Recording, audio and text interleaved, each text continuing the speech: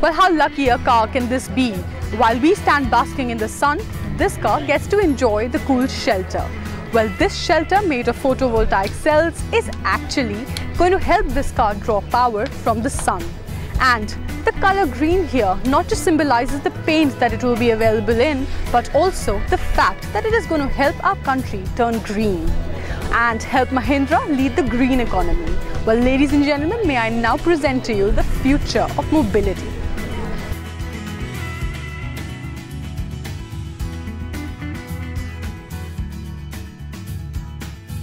Now this is the FOM, or precisely the future of mobility. Well, for a person like me, I would drive about 15 to 20 kilometers every day, and instead of burning oil under my hood, I can easily have about 3,000 to 4,000 mobile phone batteries.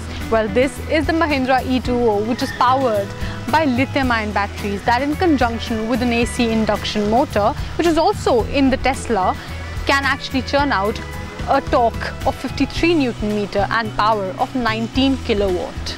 Now, looking at the aggressive design, the way it sort of fishtails, you would have obviously found out that this is a two-door car. Well, yes, the two doors at the back could be a critical omission, but not if it is so easy to recline the seats in front, and it's and you can just put your stuff into it.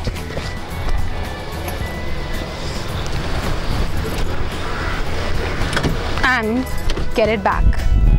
So this is pretty easy, and for people like myself who would actually probably be using just the two front seats most of the time, or in fact actually would be driving it all by your own, and I think this is a very, very convenient car, and also you can promise your parents some good trips around on the weekends. Step 1 is to press the start stop button here and then use the smart key to actually have the car sense your presence and the fact that you're going to start it now. Right, so we head off.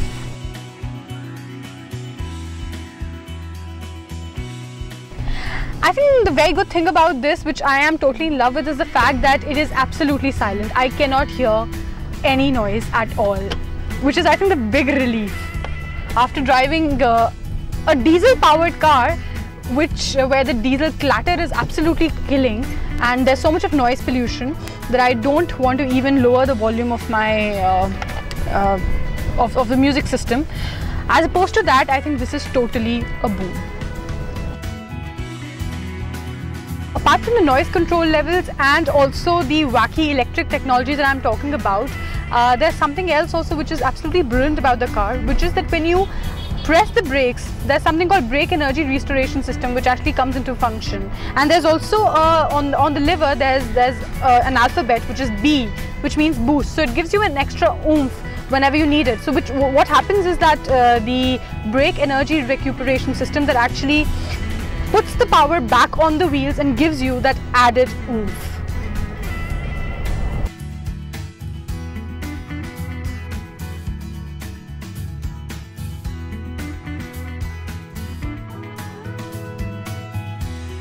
I just want to begin by asking you, what is your viewpoint on electric vehicles and how do you see India leading the space? Well, electric vehicles I think are ideal for India because of the stop-and-go driving, slower speeds that we have in our city centers, the fact that we import our oil, the fact that we have an abundant availability of other energy sources. I think those features and high price of oil make it ideal for India.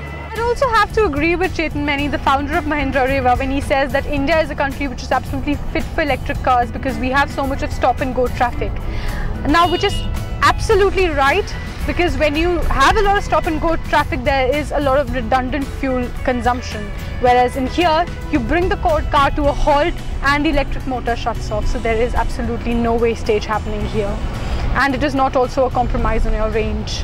Why should I be getting into electric vehicle and compromise on anything? That's where the real answer would come. And what I'm hoping is that there are enough people in India, enough consumers in India who would think that I am, without compromising, making a contribution to the environment, okay?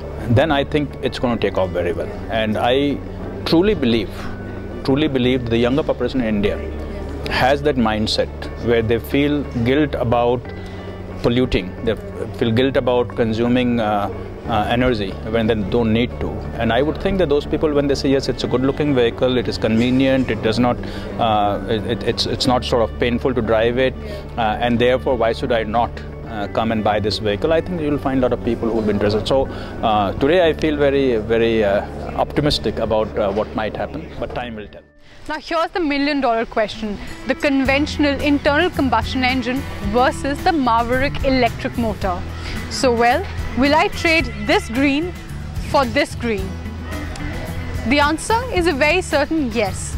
Well, essentially I travel about 20 kilometers every day, like I said, and which is about 80 rupees a day. And this has costed me about 5.85 lakh on road, and this is about 5.96 lakhs on road.